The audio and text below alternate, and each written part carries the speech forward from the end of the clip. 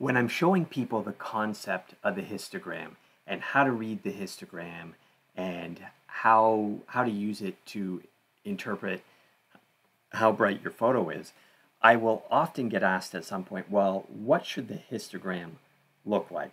Now, just a super quick review. Remember that the histogram is a chart that basically takes every little pixel, and this is a histogram here, takes every little pixel in your picture. Your picture is made up of millions of pixels, little dots, and it measures the brightness of each of those pixels, and then it plots that pixel on a graph here. And so, you know, when there's a lot of bright pixels, they start to stack up and you get a big spike. And when there's just a few of these pixels, well, you just get like a little spike there, not a great big one. Anyway, you can check out my video on how to read a histogram. But people wonder, well, histograms can look so different from each other. Like, for example, look at the top right of the screen. And as I go through these pictures, the histograms change. They look a lot different from each other, completely different in some cases. How should a histogram look? Well, there are no good or bad histograms. There's no right or wrong. It's just telling you how bright your photo is or how dark your photo is. Now, let's compare these two photos right here. Okay, the picture on the right, okay, this is the histogram that you're now seeing. Notice that almost all the pixels in this photo are on the left side of the histogram. This is the dark side of the histogram. The darker pixels get placed on that side of the histogram. The brighter pixels end up here. Everything that's kind of in between ends up in the middle. So I want the photo to look like this. I wanted the photo to be very dark so that the grain, which is backlit by the sun, would actually glow and stand out against the dark background. Now notice there are, you know, other brightness of pixels here, but hardly any, right? Almost all the pixels in this image are dark. That's exactly how I wanted it to be. Now let's look at the histogram for the picture on the right. It's a much brighter photo, and look at how the histogram changes. Now all of a sudden we see that there is some darkness or shadow in this photo, but there's a lot of stuff that ends up in the middle, and then there's, you know, also some stuff that's a bit brighter as well. This is the brightest region of the photo, and it corresponds with roughly with these pixels here. This is the darkest part of the region, and it corresponds with the darker pixels there. And this is the brighter part of the, or the, you know, sort of the mid tones, and it corresponds with these pixels right here. So neither of these histograms are right or wrong. They're just letting me know, in the case of the dark photo, it's just letting me know, okay, you got a really dark photo here. And in the other one, it's, you know, it's letting me know, like, okay, you know, it's actually not super dark. There's some darkness there, but there's a lot of other stuff too. Now again, let's look at these three photos, and I think I'll get rid of, I could get rid of either of them, it doesn't matter. Okay, let's look at this darker photo first, and notice the histogram. You notice how you have a big spike on the left? Those are that's the darkness. That's this part of the photo here.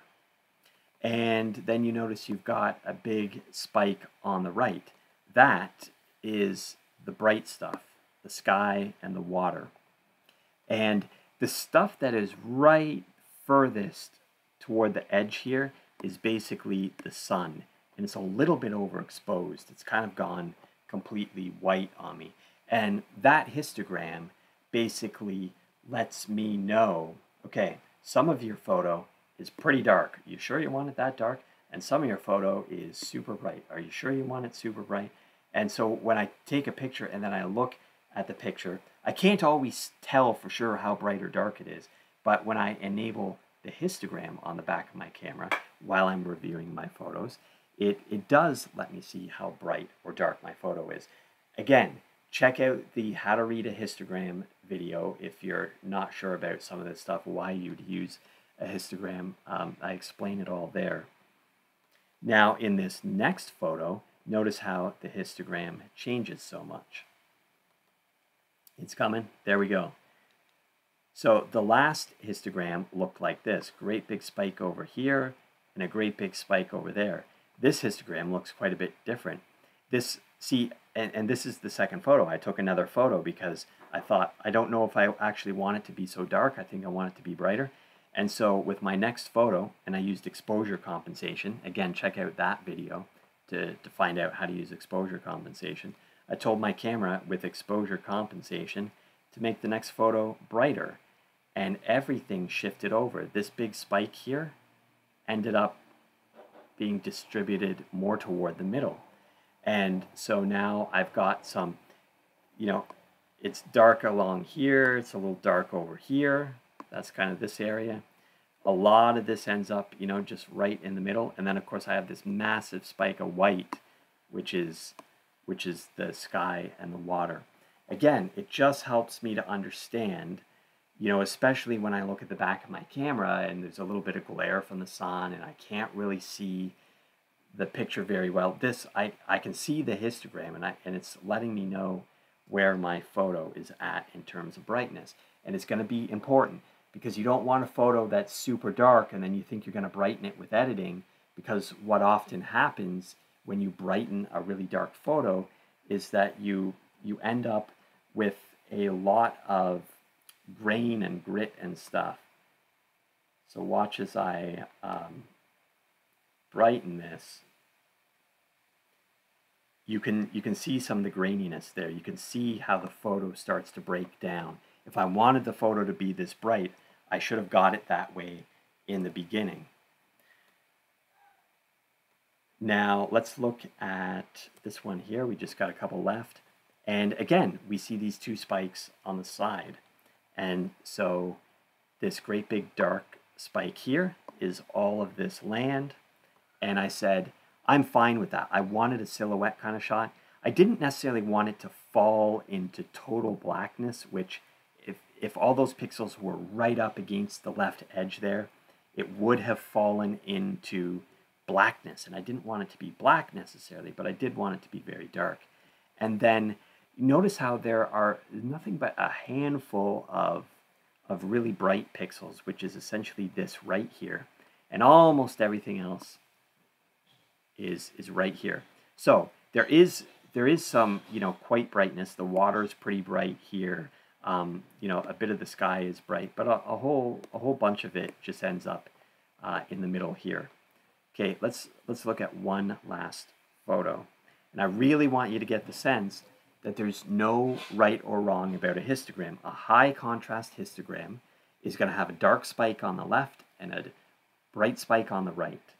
And now look at this histogram where there's no extreme spikes here, meaning that it's not like there's a big spike here and a big spike here and very little in the middle. What we have instead is something like a mountain range that works its way up and then works its way down more gradually. And as you can tell, this is not a high contrast photo. What we do have is, you know, some darker stuff, and that's basically the hat and the gown. We have not a whole lot of brighter stuff, but kind of in this range is a bit brighter. That's more or less the face, the hair, and then a whole lot of stuff in the middle, which is essentially the background. And there we go. None of these histograms are right or wrong. They all look very different.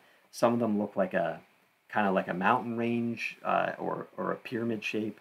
Some of them look like a valley, a couple of peaks on either side and a valley in the middle. Some of them are a bit of a spike and a little bit of a mountain range. And they're all just clues to how bright and dark certain parts of your photo are. It's important to not get your photo too dark and then think you're going to brighten it later with editing, because you will end up with a low quality photo. If you realize that your photo was too dark to begin with, snap another photo, use exposure compensation, snap another picture, and get it brighter. And you know, you can really help, you can really tell by looking at your histogram how dark and how bright things are.